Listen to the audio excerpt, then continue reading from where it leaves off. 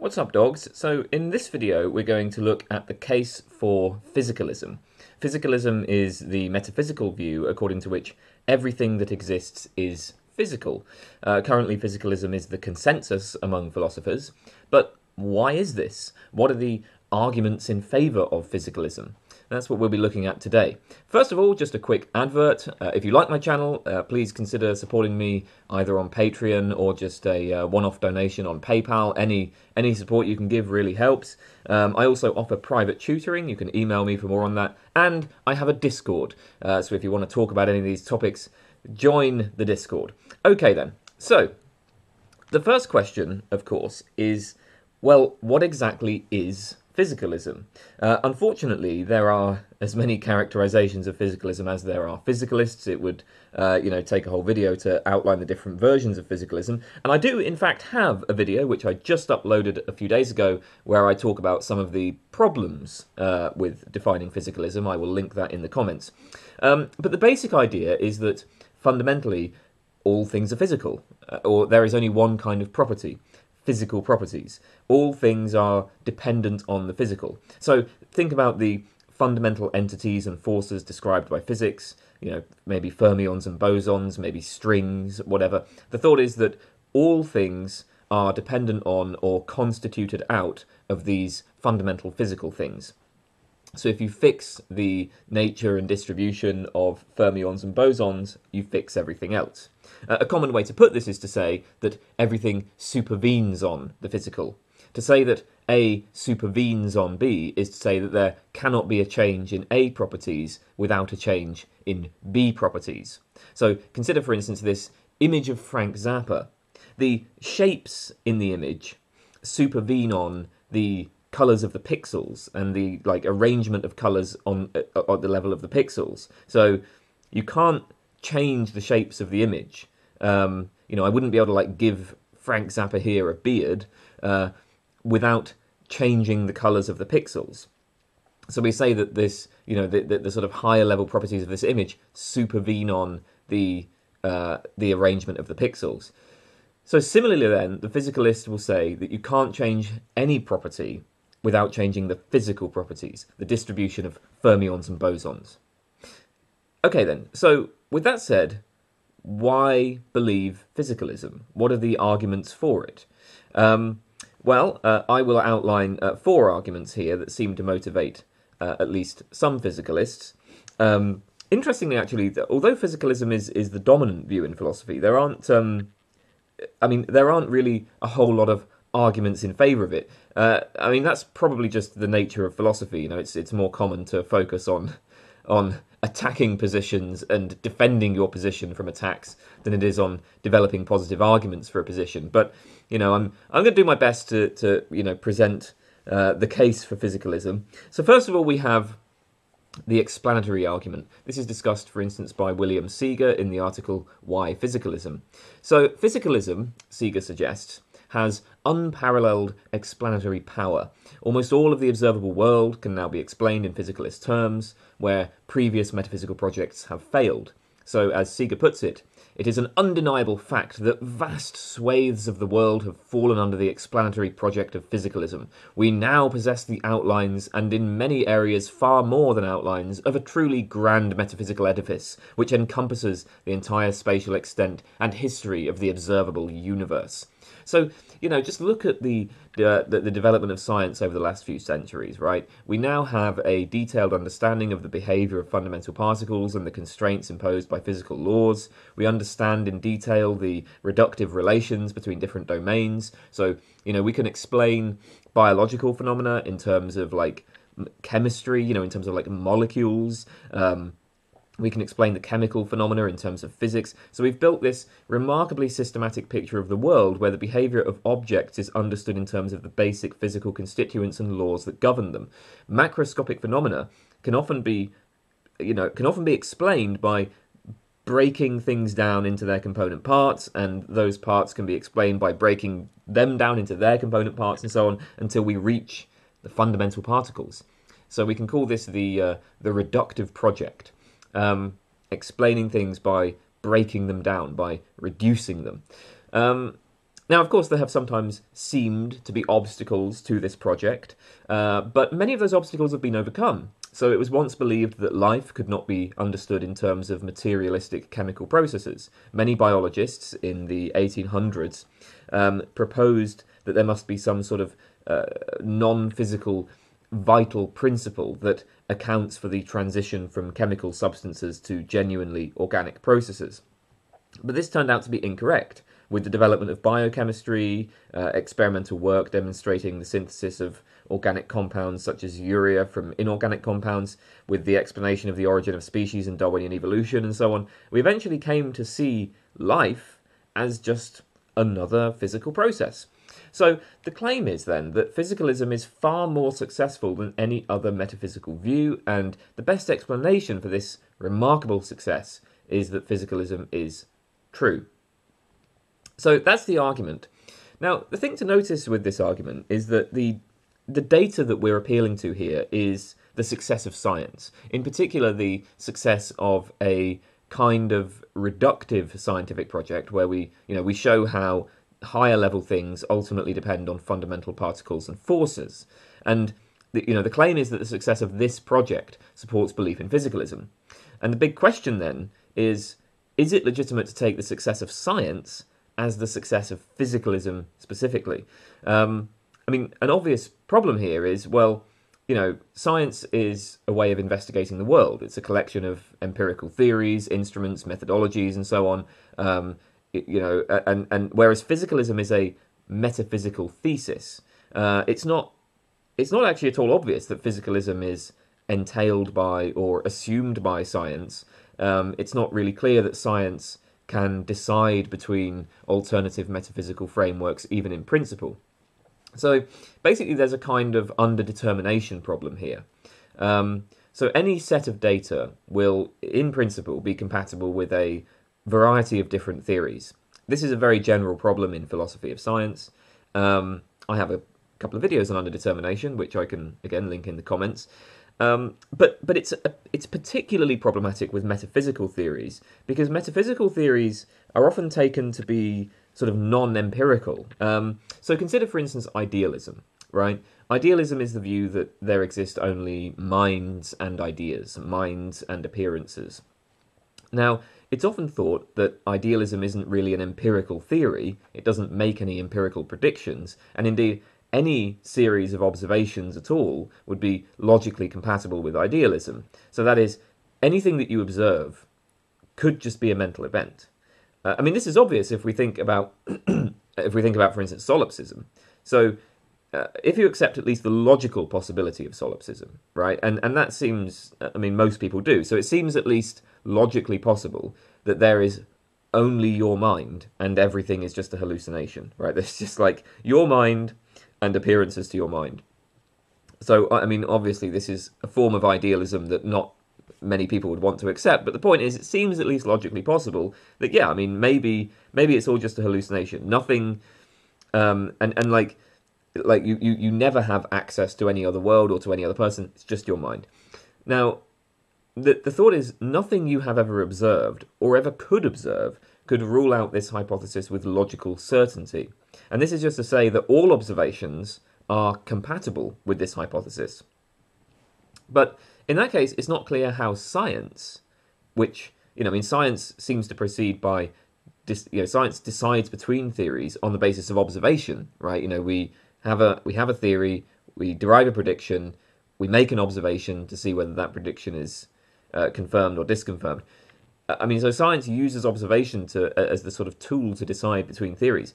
So it's not clear how science could say anything about physicalism or idealism one way or the other, if it's the case that idealism is indeed compatible with any series of observations.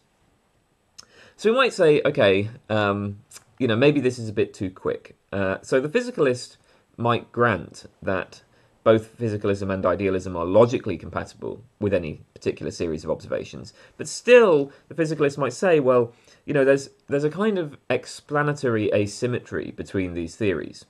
So we have this this puzzling phenomenon, right? The puzzling phenomenon is the success of the explanatory project, the success of the reductive project. So the reductive project that I described earlier, we explain things by breaking them down into their more fundamental constituents. That's been a remarkably successful project. And the question is, why, right? Why has the reductive project been so successful? Well, the success of this project is entirely to be expected on physicalism. Physicalism tells us that the world is constituted out of certain basic things, fundamental particles, fundamental forces. The nature of these fundamental physical things fixes the nature of everything. So from that point of view, it makes sense that, if you want to understand how anything works, you should proceed by breaking it down into its constituent parts. So on physicalism, the success of the reductive project is entirely to be expected. And notice that actually in practice, any cases where the reductive project seems to run into trouble, such as with the difficulties reducing consciousness to brain states, these cases are often framed as challenges to physicalism. So insofar as the reductive project is successful, physicalism explains this. It explains why. It's a good explanation for the success of the reductive project. By contrast, there's no particular reason to expect this kind of success on idealism. So, yes, in principle, idealism is compatible with the reductive project, with a successful reductive project. But there's still a puzzle about why the world happens to be set up in such a way that allows this project to work. The most that idealists can say is that their view does not rule out that the reductive project will be successful. But this is because idealism doesn't rule out that any given project will be successful. For all idealism says, the reductive project could have failed, and voodoo or astrology or faith healing or forming beliefs by flipping coins could have been successful instead. So both theories are logically compatible with the set of observations that we have made, but physicalism still provides a better explanation. That's the idea. So, the thought is, okay, there's this explanatory asymmetry. I mean, the obvious concern with this is that it's not actually obvious that physicalism rules out any other kind of project either. So, just as idealism is compatible with any series of observations, so the same we might say is true for physicalism. Even if it's the case that everything is composed of fundamental particles, it might still turn out that it wouldn't follow from that alone that the best method for us to learn about things is through reductive analysis, and there could be lots of reasons for that. It could be that maybe trying to understand things by breaking them down into their components just outstrips. It's just far too complex, right? Maybe the world could have been far too complex to allow that to work. So if we think about these sorts of alternatives to the reductive project, like voodoo, astrology, faith healing, forming beliefs by flipping coins, there's a way the world could have been set up so that everything is composed of fundamental particles, but those sorts of methods, yielded good results for some reason. It certainly doesn't seem like there's anything logically contradictory in that. So the idealist might say, well, actually, physicalism. Physicalism is also just going to be compatible. It doesn't rule out these projects either. So, there isn't really an explanatory asymmetry here.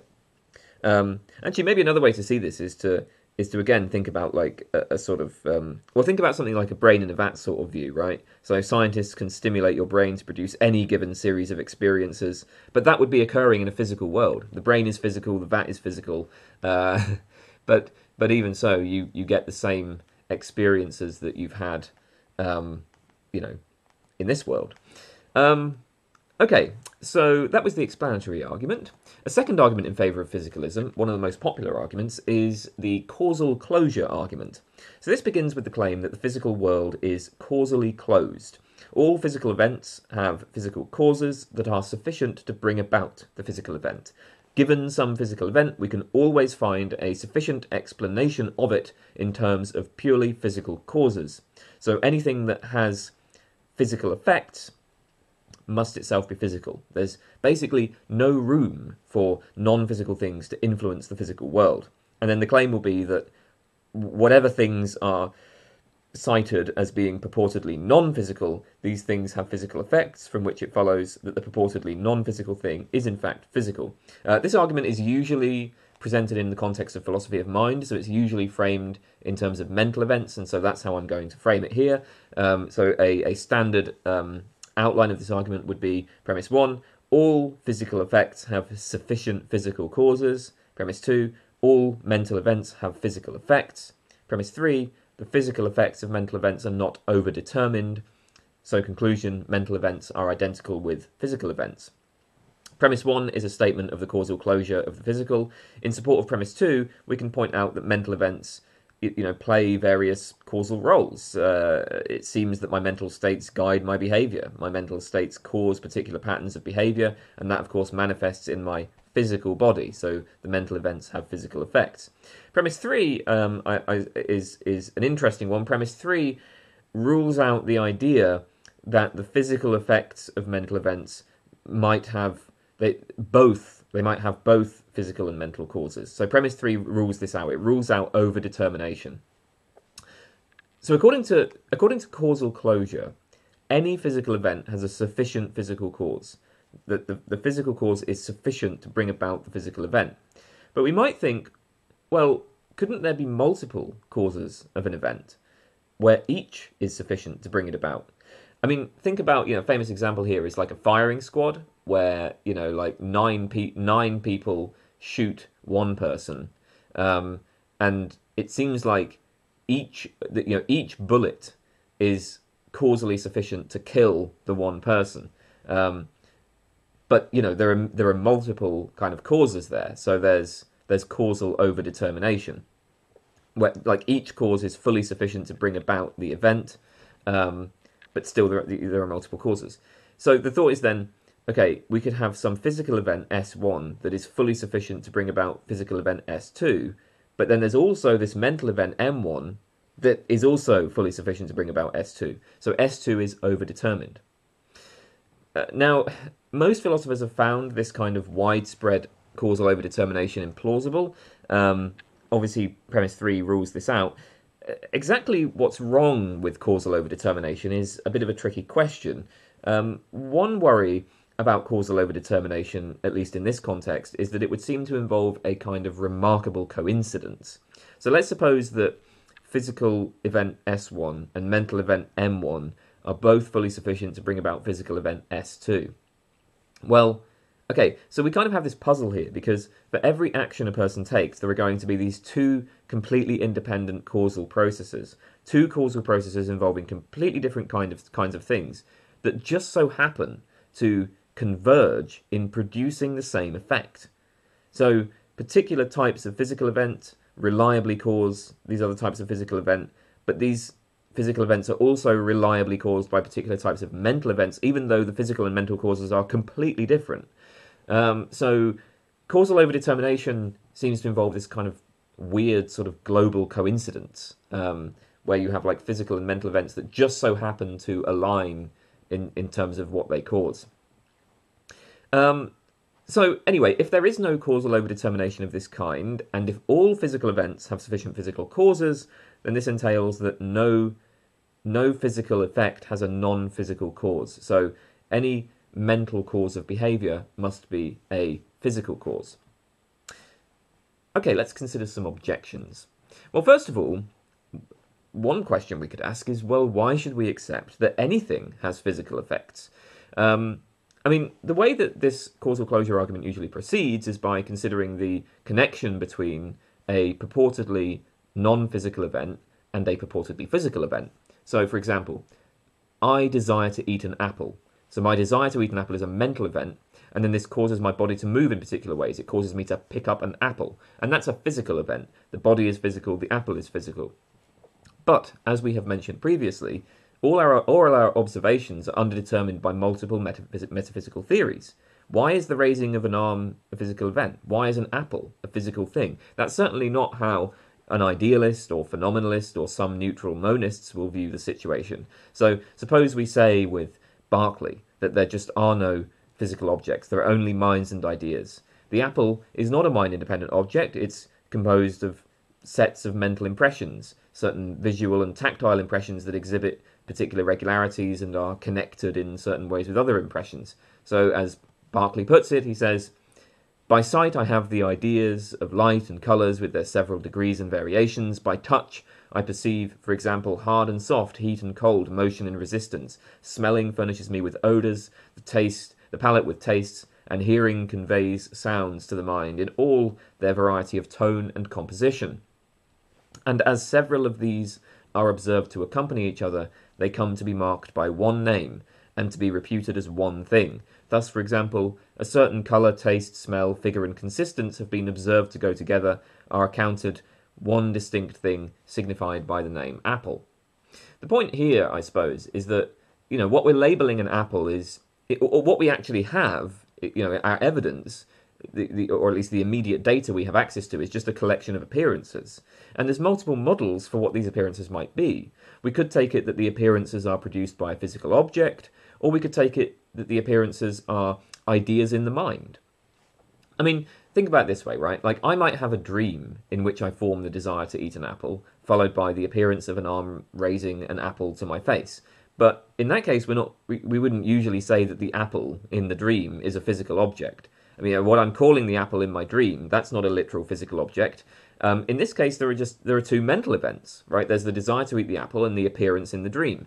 But then the same kind of view might be extended to, perception in general, right? Like, so instead of taking it that ordinary perceptions are produced by mind-independent objects, we could say that there are only these mental appearances. The causal closure argument only works if we already grant that there are physical events, but there are plenty of alternative metaphysical views that will not grant this. Okay, well, let's suppose we do grant this. Let's suppose we do accept that there are physical things. There are still further ways of resisting the closure argument. So a second option, and this again challenges the second premise, is to endorse epiphenomenalism, the view that mental events are caused by physical events, but mental events do not themselves cause anything.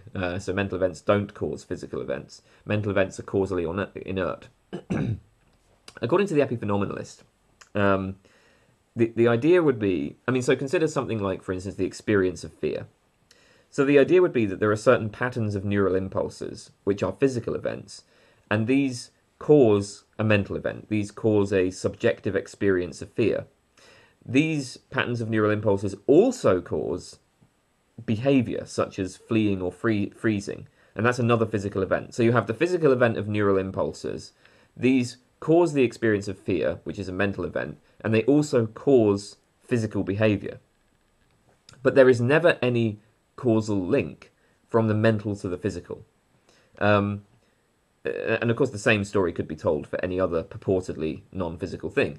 So you have a physical event which causes a non-physical event, and the physical event also causes a physical event. And there's a correlation between the mental event and the physical event, but that's all there is. For the epiphenomenalist, our sense that mental events cause behavior is just an illusion. It's analogous to when we might watch an animated cartoon on YouTube, right? Like you see one moving ball strike a second ball, you see the second ball move. So you might be inclined to say, oh, the first ball causes the second ball to move, but we know that's not actually true. I mean, there aren't even any balls in this case, but there's certainly no causal connection between the one circular shape and the other circular shape. There's just these changing patterns of pixels, and the causality is, there's I suppose events going on in your computer or whatever, but the idea that there's this causal connection where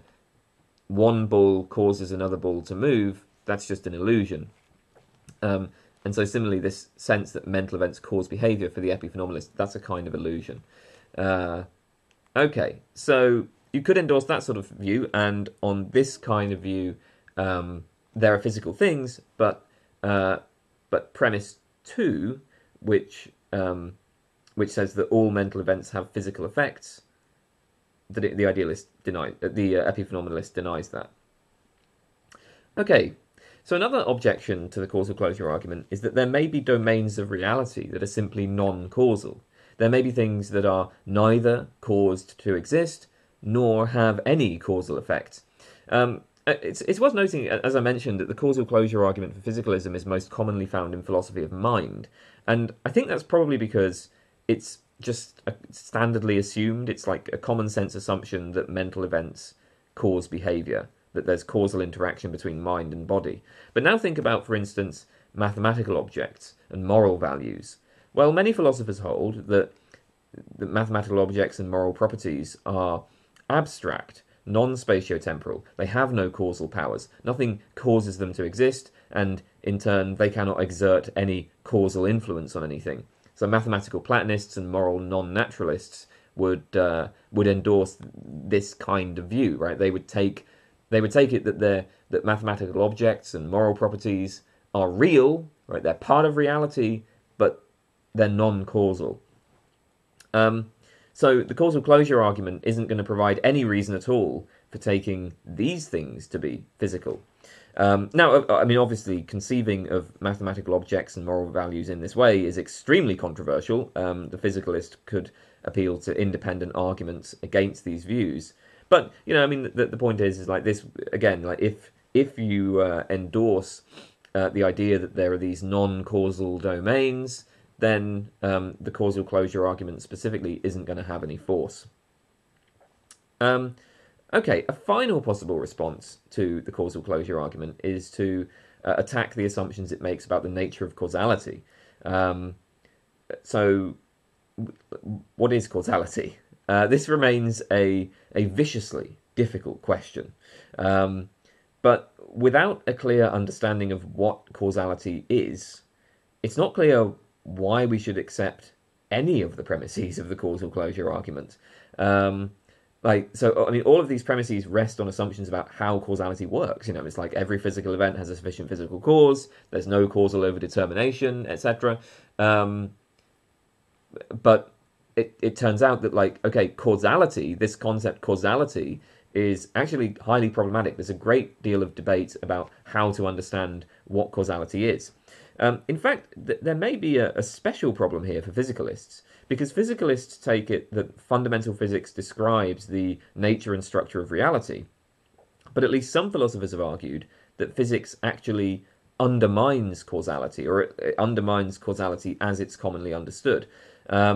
So from that point of view, the causal closure argument looks outright self-undermining. You know, physicalists appeal to facts about causality to establish physicalism, but then by their own worldview, they ought to reject causality, or at least they ought to take causality as being merely a sort of useful idealization. Now, it would take a whole video to explore these sort of skeptical views of causality. An early expression is found in Bertrand Russell's article on the notion of a cause. More recently, John Norton has an article, Causation as Folk Science. If you look at the description, I'll give the details of those. I'll give a very simple argument. This is presented in Russell's article. So, so the thought is, scientists do not aim to give sort of rough qualitative generalizations. They aim to quantify events precisely. So an object falling at 9.5 meters per second, that's a different event from an object falling at 9.8 meters per second. And indeed, this difference could make the difference between confirmation of a prediction or the refutation of it. So it's like if you think about something like general relativity's prediction of light bending around the sun. General relativity didn't just say, oh, there's going to be light bending around the sun. It gave a very precise prediction about what the degree of light bending would be. And if that prediction had been off, that would have been a big problem for the theory. So, okay, now suppose we say something like A causes B. So the problem here is that once event A has been described in enough detail that, first of all, right, we need to be able to quantify B precisely. So we're not just saying that, like, event A causes the stone to fall. We need to say event A causes the stone to fall at a particular speed on a particular trajectory, and we need to specify that precisely. So we need to describe A in enough detail that we can, on the basis of A, give a precisely quantified prediction. And then secondly, we need to actually be able to say that B will occur, that nothing in the environment will intervene so as to prevent B from occurring. But the trouble is that once we've described A in enough detail that these two conditions are met, then event A will have such a complex description that it will be extremely unlikely that this event ever recurs. So, like if you think about describing the cause of a falling stone, right? A specifies, the environment. B describes the stone's fall. Well, the speed of the fall is going to depend on the shape of the object, the density of the air, the force of gravity, and so on. And like all of that has to be packed in to the description of A. And I mean, once you've packed that much information into the description of A, it's going to occur very, very rarely, if ever. So we're essentially there's no longer going to be any kind of regular connection between type A events and type B events. So we're not going to have any sort of causal generalization that, type A events cause type B events. So that's one of the, that's a very brief outline of one of the kind of worries that Russell raises. One of the reasons to think that talk of causality is maybe an idealization. Okay then, so a third argument for physicalism appeals to simplicity. And this is most famously expressed in Occam's razor. Do not multiply entities beyond necessity. Well, according to physicalists, there's only one fundamental kind of property, namely physical properties. Physicalism aims to explain everything in terms of physical properties. And this makes it a very simple theory, at least in terms of what it postulates as the fundamental constituents of the world. And of course, the physicalist will say, well, there's no need to postulate non-physical things because perfectly adequate explanations of phenomena are available from physics and other natural sciences. So, I mean, in some ways, the point here is similar to the causal closure argument, right? Like, all physical phenomena have sufficient physical explanations, but our only reliable access to the world is via physical phenomena. Objects and properties impinging on our senses in various ways. If we can explain our sensory observations, we've explained everything we need to explain, and these explanations can be given in fully physical terms. So, do not multiply entities beyond necessity. We only need physical things. So, one sort of point to make about the parsimony argument is that okay, physicalism postulates only one kind of thing, but prima facie there are alternative metaphysical schemes that are equally parsimonious, at least in terms of their ontological commitments. Physicalism is ontologically simple because it is a form of monism, so it posits just one fundamental kind of thing. But idealism and neutral monism are also forms of monism. A physicalist will say everything is physical. The idealist says everything is mental. The neutral monist says there's some single type of property that underlies both mind and matter. Now, all of these are more ontologically parsimonious than, say, substance dualism, but there's no clear victory for physicalism specifically, at least in terms of, ontological simplicity. Another response is to question whether simplicity is truth-tracking. No doubt there is some sense in which we prefer our models and theories to be simple, but can we conclude from this that the world itself is simple? Perhaps simplicity is merely a pragmatic virtue. We prefer simpler theories because such theories are easier to work with. Indeed, we might point out that from the physicalist's own point of view, the picture of the world that has been emerging is one of increasing complexity. So in the early 20th century, it was thought that all material objects consisted of atoms, and all atoms could be broken down into protons and electrons, which were understood in terms of electromagnetic forces. With later developments, scientists were forced to postulate neutrons within atoms. They were forced to postulate weird particles like neutrinos and muons, new forces with the strong and weak nuclear forces. And then it turns out that some of these particles behave in weirdly complex ways. For instance, neutrinos oscillate randomly between different neutrino flavors. So we have electron, muon, and tau neutrinos. And now today, the standard model in particle physics involves 19 different free parameters that are unrelated. Here's the list from Wikipedia. So, I mean, it's not at all clear that the standard model provides a simple picture of reality. Now, of course, the physicalist will say, well, fundamentally there are only physical things. So if we take physics as the guide, then fundamentally there are only fermions and bosons. But I mean, okay, you can put it that way, but that just seems to kind of disguise a great deal of complexity that is actually present in the theory. Because, yeah, so one way you could put it is to say, well, there's just fermions and bosons. Or you could say, well, there's just physical things. Another way you could put it is to say there's this model that has 19 different free parameters. That doesn't sound quite so simple. So we might then, so you might say, well, look, there's just no particular reason to assume that like the world itself is simple. Maybe simplicity is a kind of, it's like pragmatic. It has pragmatic utility. It's something that we value because we find it easier to work with simple theories for obvious reasons. Okay, so another response to the simplicity argument is to say, well, there are a number of arguments that attempt to show that physicalism does not and cannot adequately explain certain phenomena. For example, there are various arguments that physicalism in principle cannot explain consciousness. Think about, the hard problem of consciousness, Mary's room, or the philosophical zombie argument. These sorts of arguments are designed to show that consciousness is not going to be understood in physicalist terms. So the appeal to simplicity simply doesn't work, right? Rules like Occam's razor tell us we ought not to multiply entities beyond necessity. But it's perfectly legitimate, even from the point of view of Occam's razor, to multiply entities when those entities are doing explanatory work. And the anti-physicalist may say, we need non-physical properties to do explanatory work. So actually simplicity doesn't weigh in favour of physicalism. Now, of course, the physicalist will object that these arguments are unsuccessful. But the point is that, notice what's happened.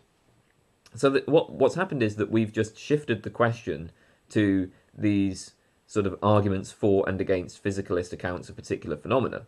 So this notion of simplicity isn't really playing any role anymore. The anti-physicalist says, here's a phenomenon that cannot be accounted for in physicalist terms. The physicalist says she can account for it. Now, the question then is just, well, can that phenomenon be accounted for in physicalist terms? If so, then okay, fine, maybe you can go on with physicalism. If not, then it looks like even if you accept Occam's razor, you're going to be postulating some sort of non-physical entity to account for that. So simplicity isn't really playing a role anymore in evaluating the physicalist versus anti-physicalist theory. Okay then, a final argument is the argument from methodological naturalism. So this argument says, first of all, that metaphysical commitments ought to be guided by the methods and results of natural science. And the usual assumption here is that philosophy is not distinct from science, but is continuous with it. Now, I mean, obviously there are differences between philosophy and science, but these are differences in degree rather than kind. So it's like, yeah, philosophy tends to ask more general questions about the world, or maybe it's concerned with more conceptual matters. It's like philosophers tend to do, thought experiments rather than actual experiments. But none of this is really outside the domain of science, right? So maybe philosophy is more general, maybe it has a more conceptual focus, but this is just a difference in degree, it's not a difference in kind. And moreover, the argument might go, science is our only reliable mechanism for finding out about the natural world. If philosophers want to understand how the world works, they'd better make sure that their theories are compatible with science. And then the claim, of course, will be that science favours physicalism. The metaphysics of science is physicalist, so we should be physicalist. Now, in fact, there are two ways we might understand this argument. So we could frame this argument in terms of the content of science, and the argument might look something like this. Premise 1, we ought to believe only in whatever is indispensable to our best scientific theories. Premise 2, our best scientific theories postulate only physical things, nothing non-physical postulated in the sciences. And then so conclusion, we ought to believe only in physical things. We ought to be physicalists. Now we've already seen one way an anti-physicalist might respond to this argument. They could reject the second premise. They could say that scientific theories do not in themselves commit to physicalism or to any other specific metaphysical theory. Additionally, of course, the anti-physicalist could attack the first premise. Even if our best scientific theories are physicalist, we might argue that it is reasonable to believe in things beyond what is postulated in such theories. Maybe philosophical argument can provide good reason to believe in things. I mean, look at it this way. Suppose that a philosophical argument is presented for the conclusion that consciousness cannot be explained in purely physical terms. So maybe it's, Mary's room or the zombie argument. What does it matter that this argument is not a product of the sciences? I mean, it seems like the relevant questions here are simply, first of all, is there some, are the premises true, right? And then secondly, is the inference form valid? Because, if the premises are true, and if the inference form is valid, if there's no error in the inferential structure, then it looks like we're committed to the conclusion, regardless of whether or not the argument counts as, scientific. So the argument isn't a product of science, right? This is just, philosophers sitting on armchairs. They presented an argument. If you're not denying the premises and you're not saying that the inference form is invalid, then the anti-physicalist will say, well, you're committed to the conclusion. Doesn't matter whether or not it comes from science, right?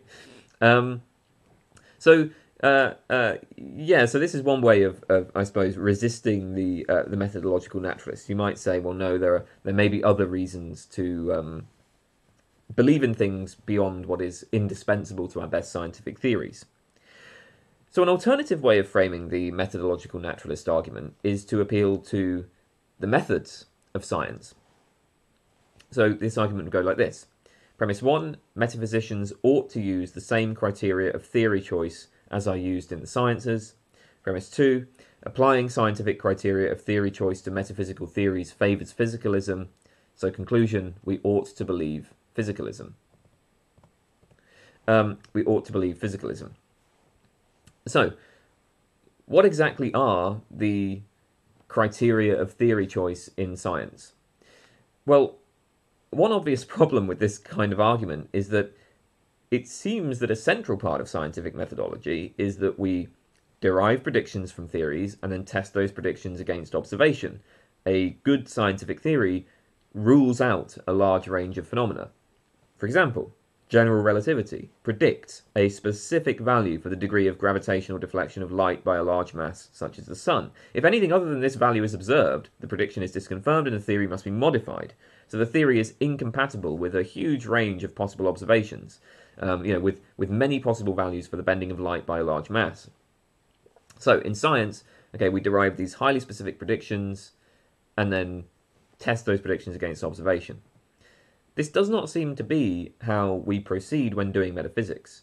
Metaphysical theories don't make empirical predictions, or at least if they do make predictions, they're not the sort of precise predictions we find in science. So, it seems like this criterion of theory choice is not used in metaphysics. It's not clear how it could be used in metaphysics. But, empirical evidence is not the only criterion that's used in science to decide between theories. In addition, there are various non-empirical virtues, or theoretical virtues. Now, there's a huge amount of debate about what exactly the non-empirical virtues are. Philosophers will usually list things like simplicity, explanatory power, unifying power, non-ad hocness, internal coherence, coherence with background beliefs, and so on. So then the claim is, if we apply these non-empirical virtues to different metaphysical theories, physicalism wins. Of course, this now raises many of the same issues that we've already seen in the previous arguments. So the question now is, well, does physicalism have greater explanatory power? Is physicalism more coherent with causal closure of the physical? Is physicalism simple? So it's not obvious that the appeal to methodological naturalism, interpreted in terms of applying the methods of science to metaphysics, is in fact a sort of separate argument. It looks like this is just kind of raising the same issues that we've seen in the previous arguments. Right. Well, that's the end of that video, and those were some of the arguments that might be used to defend physicalism and some objections to those arguments. I hope you found that interesting and that is all for today. Goodbye, everybody.